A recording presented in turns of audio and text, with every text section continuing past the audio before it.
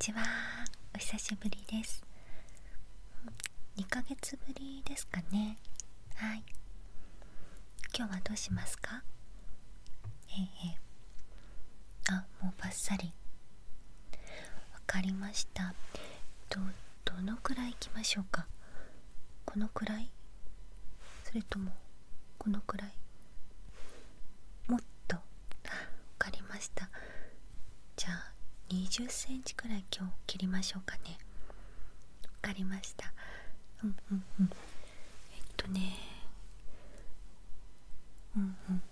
OK です。前髪どうしますか？そうですね。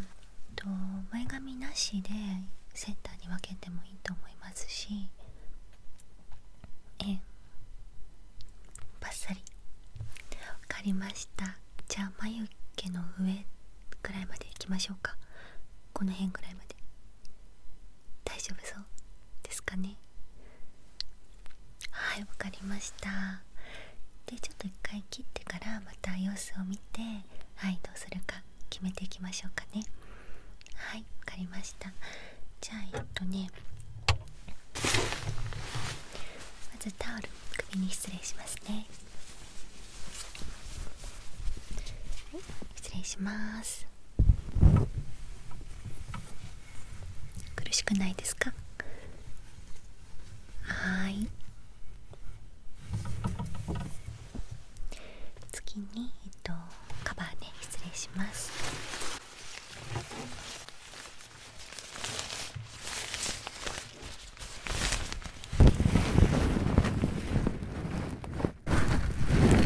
苦しくないですか？はい。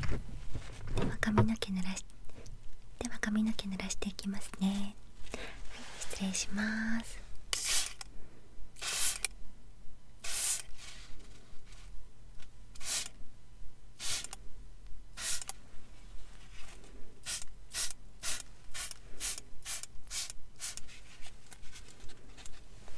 こちらも失礼しますね。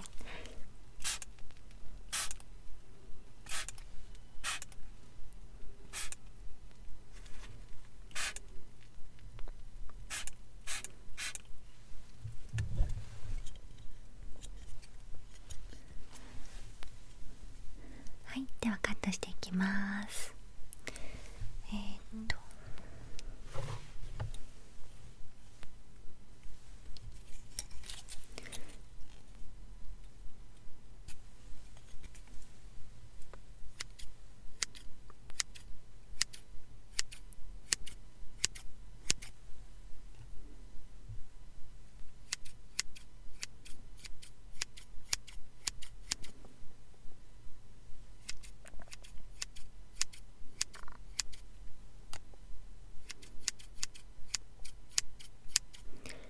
でもまたなんでこんなバッサリ買おうと思ったんですか？な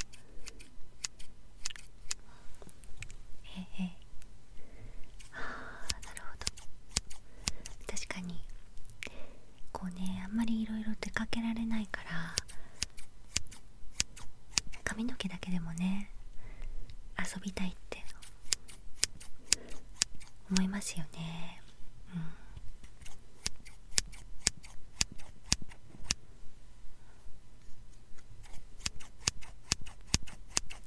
そうですね。なのでうちのお店も結構イメチェンしたいっていう方は増えてて、そうですね、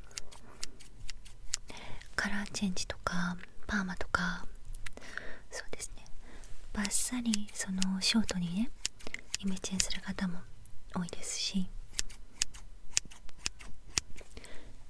でも20センチはねあんまりいらっしゃらないですね。どうなるかね、楽しみですね。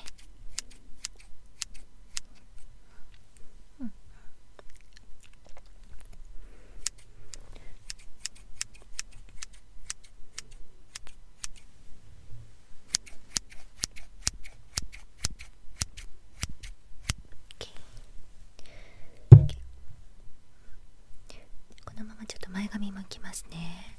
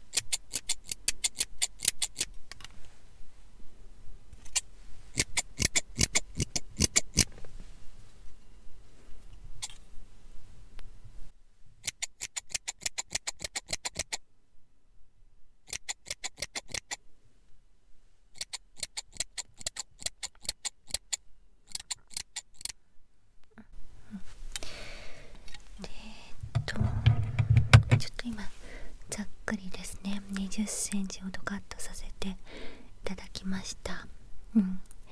ここからそのボブっぽくするか、ちょっと段差をね段差をつけて形をちょっと変えるのかっていう感じなんですけど、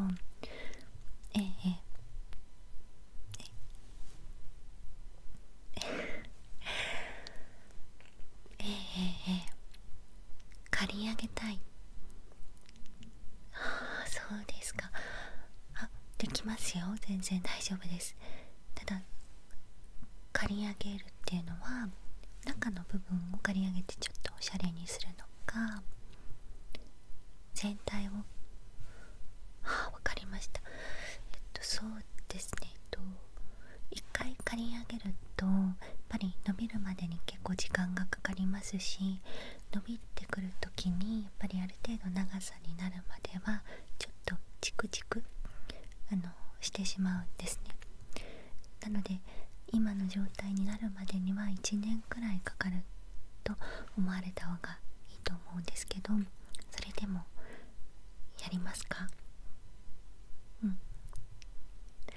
承知しました。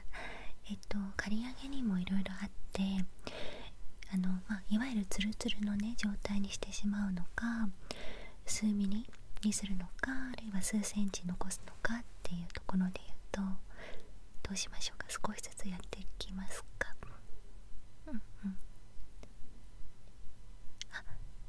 1センチくらいですね。わかりました。じゃあ結構切るので、そうですね。じゃあまず全体今まだボブっぽいので全体切って、でそこからちょっとバリカン使ってやっていきたいと思います。もうよっぽどねイメージチェンジしたいっていう気持ちでね今いらっしゃるんですね。でも本当にお客様頭の形も本当に綺麗ですし、今までもいろいろなね髪型されてたと思うんですけど、短いのもすごくお似合いでしたし、どんな髪型もね本当にお顔立ちも綺麗でいらっしゃるので、素敵に仕上がると思います。ただちょっといきなり刈り上げっていうのは私もこれくらいの長さの方からの刈り上げは初めてなのでちょっとだけ緊張しますね。でも綺麗にねいい感じに仕上がると思うので、やっていきましょう。よろしくお願いします。じゃあちょっとねまたいっぱい切っていきますね。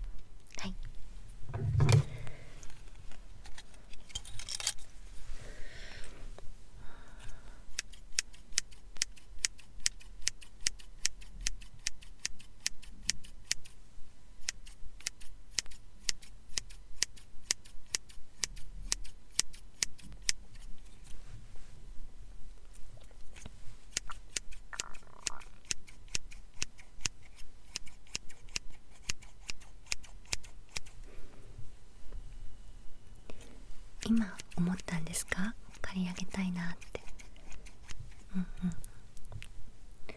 以前から興味があったんですね。なるほど。今日はちょっとスイッチがねいっちゃえみたいな。そうですね、確かになんかそういうね時期ってありますよね。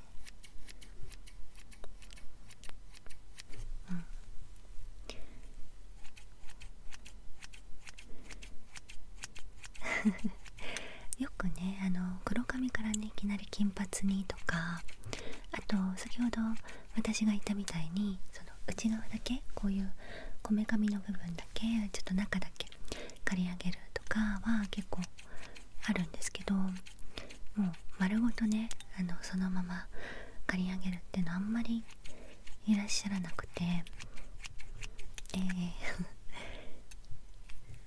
でもいいと思います。すごくやっぱり人生ね一回だからやりたいって思うことがあることがまず素晴らしいことなんで、でもお客様伸びるのも早い方ですからね。そうで前髪もいっちゃいますか？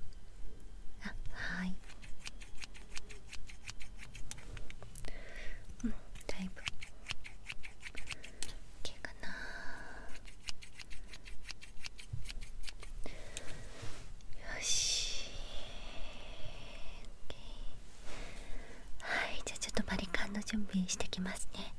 はい、少しお待ちください。お待たせしました。では今から刈り上げていきますね。はい、いきますね。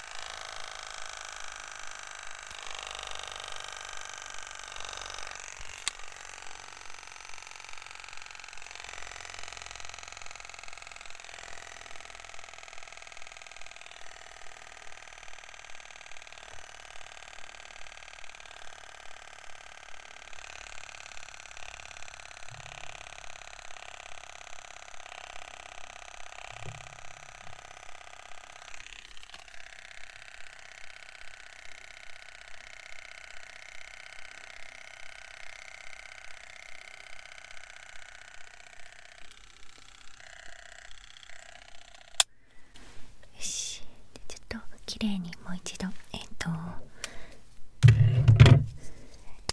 えていきたいと思います。失礼します。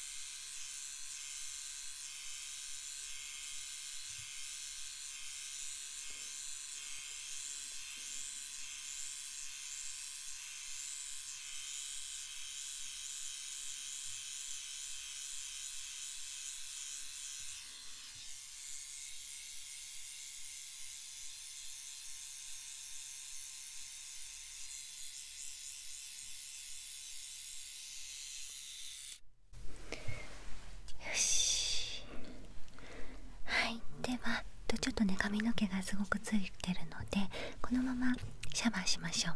はい、シャンプーさせていただきます。はい、じゃあこちらにどうぞ。はい、ではシャワー出していきますね。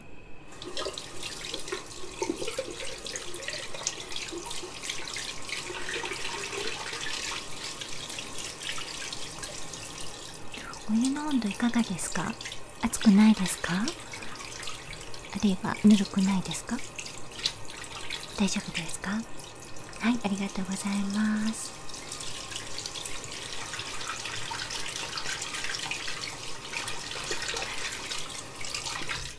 じゃあシャンプーしていきますね。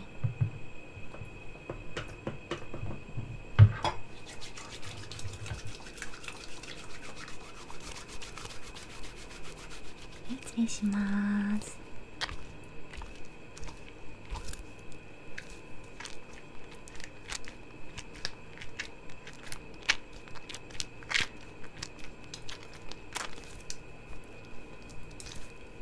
頭皮マッサージしていきますね。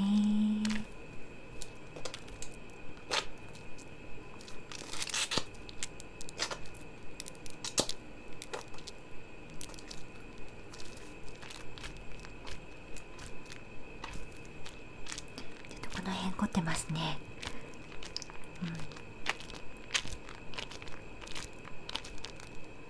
しっかりと入れていきます。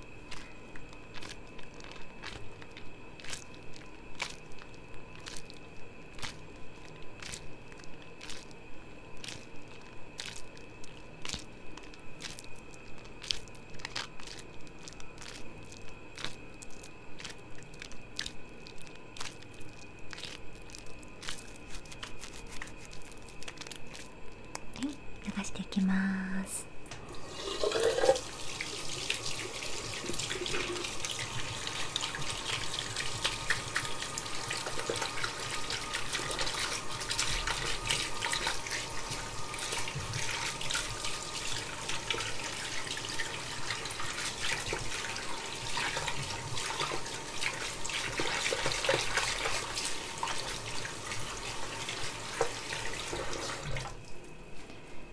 じゃあ今日リンスもしていきますね。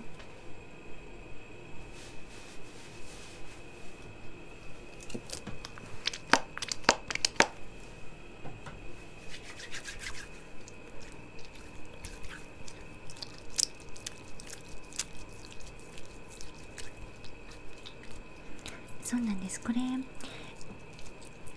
前回のシャンプーはネロリだったんですけど、今回はね新しくしてまして、コットンの香りですごくね優しい香りになってます。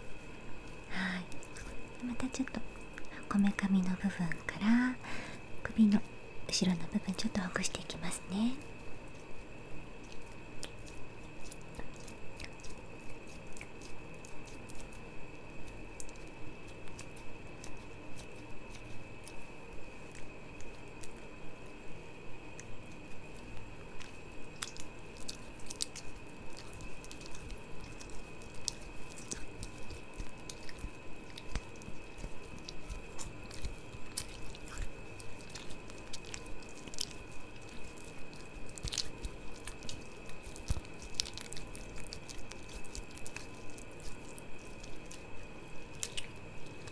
はい、じゃあ流していきます。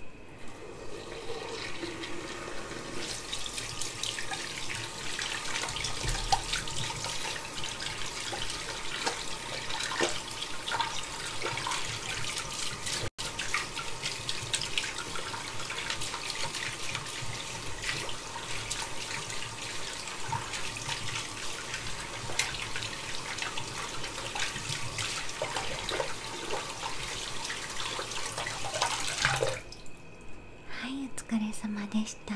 ちょっとタオルで拭いていきますね。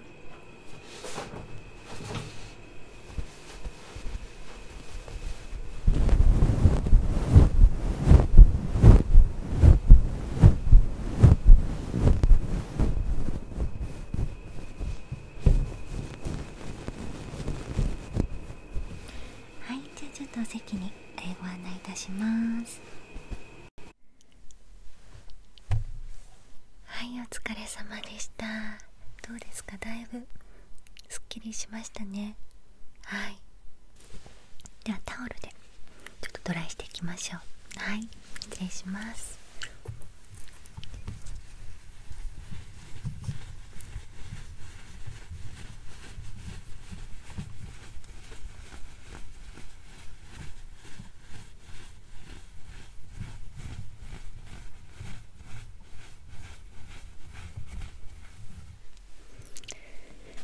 はい、すごくすっきりしましたね。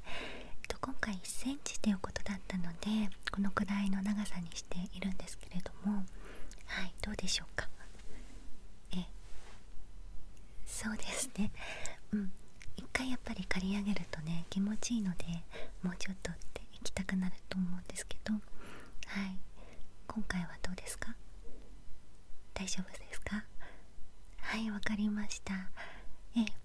お手入れに関しては今日はリンスしたんですけど、特にリンス必要あまりないかなと思っています。でドライヤーも特にかけなくても自然乾燥、今みたいにタオルドライで十分乾きますし、ドライヤーもね熱なので髪にちょっと負担にはなるので、そんなに気にならなければ、タオルドライが一番髪にとってはいいかなと思います。でちょっと伸びてきて乾きが悪くなってきたなと思ったら、ちょっとヘアを守る、髪の毛守るオイルとかを使っていただいて、それでドライヤーしてみてください。はい、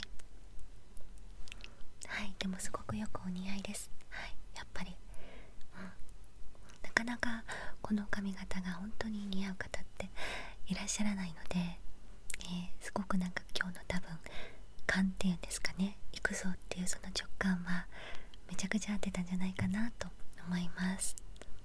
はい、はい、ありがとうございます。では今日はこの辺で大丈夫でしょうか？はい、かしこまりました。ではまた2ヶ月後かな3ヶ月後かな、なんか気になることとかがあれば気軽にご相談でも、ご注文でも承りますので、お待ちしております。では本日はありがとうございました。失礼します。